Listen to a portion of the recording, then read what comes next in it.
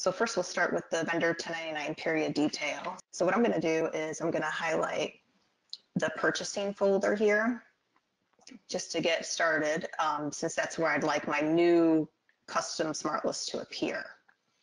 So I'm going to highlight purchasing and then I'll click new up here. Whenever you click new, this is essentially opening up the smart list designer. So I'll give this a name here. So I'll call it vendor 1099 period detail, and that's what I'll see in my folder after I create this new smart list.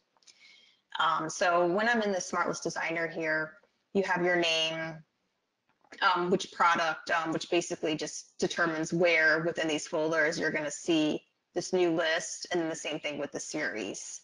So you could also, if you select a different product here, there'll be a folder that says additional smart lists, and it kind of groups them up there. Otherwise, you can put them within your folders that already exist. So in this case, I'd like mine within the purchasing folder. And then it's broken out where you have over on the left here, these are all the different sources that you can pull from. So it's pretty much all the areas within GP. And if you have additional ISVs or, like human resources, even it's kind of an additional add-on to GP or SafePay, you'll see those listed there as well. So you'll see all the different products that you can pull from. And then when you expand it, you see the tables that are available. And then, so that kind of starts up here with GP. That's where a lot of the data will be held. And then when you get to the bottom and you get to views, this is actually where you would, if you wanted to work with a smart list that already exists in this section over here, you would use views. So we're going to go through an example of that too later on. And then this is also where if you created a custom SQL view, you would then see that in this view section as well. But we're going to keep this first one simple, and we're just going to start with Microsoft Dynamics GP. So I'm going to expand this folder here, and then I'm going to open up the tables. And in this case, it's in the purchasing area since this is vendor 1099 information. So I'm going to expand that. And sometimes this takes a second just for it to open up and show you all the tables. So these are basically all the tables in GP related to the purchasing module. So you can, pull from any of these. And so we're going to scroll down and we're going to go to the purchasing 1099 period detail, which is right here. So if I hover over it, it does cut off, but if I hover over it, it'll tell me the full name of that table here. And I don't want everything, so I'm not going to check this box. Instead, I'm going to expand here. And this way I can select, which fields I actually want to pull onto my new smart list. So in this example, I want to see my vendor ID. I want to know my type, my year. I want to know what period the amount was in. And then I also want to know the box number. And then, of course, the actual 1099 amount that was posted to that vendor. And those are all the fields that I'd like. And you'll notice that as I marked these, they appeared over here on the right. So now it's showing me these are all my selected fields that I'm going to see on my new smart list. So at this point, that's all I need to do. I've created my new list. And if I wanted to, I could click Execute Query up here. If I wanted to just get like a preview of what the data looks like, and then I could still make more changes if I wanted to. This relationship section will be used. We'll use that in a couple minutes. And that's basically if you need to pull additional tables. In this first example, we're just going to pull from the one table.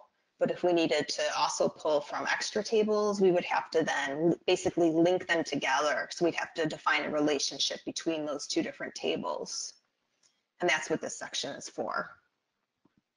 And then the filter section is where you can put in restrictions based on all these different fields that you have on here. So if I wanted to create a smart list and I only wanted it for a certain year, I could put in, I could select year, and then I could actually restrict it to a specific year and actually have that embedded in the design of the smart list. Otherwise, I could just leave it without any restrictions. So it's going to pull all the data from the table, which is how I'm going to do it. And then the users could actually create favorites off of this smart list then if they wanted to, if you wanted to have a favorite under here for just 2027 or just a certain period, you could then further restrict it. But then this way the raw data isn't restricted and it will be available for the users to modify. So this is all I need to do to create this first smart list. So I'll click OK here. And now you'll see that it displayed the fields that we saw in our preview. So it's showing me the type of 1099, the vendor ID, and then the 1099 amount for that actual period and the box number. So I can get all that detail on here pretty quickly and easily. And then I wouldn't have to actually go to the window to view all of that detailed information. And then you'll notice that it added it in our purchasing folder. We now have a whole new folder here called Vendor 1099 Period Detail. And then from here, if I expand that, if I click the star, it's always going to just bring me to the default report and it's going to have all data. But if I wanted to, from here, I could then create a favorite. So if I wanted to restrict it to the year 2024, I could either click here where it's showing me I have no search criteria, or I could click up here and I could go to search. And then I can actually restrict that off of here. So I would just select my year field here, and then I would put in that restriction to 2024. And then click OK, and now I'll only have that information.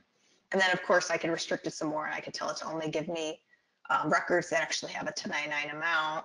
I could go in here and then use the filter is greater than. It's greater than 0, and then click OK. And now I'll have a much shorter list here. So now it's just showing me vendors that actually had a 1099 amount in this year.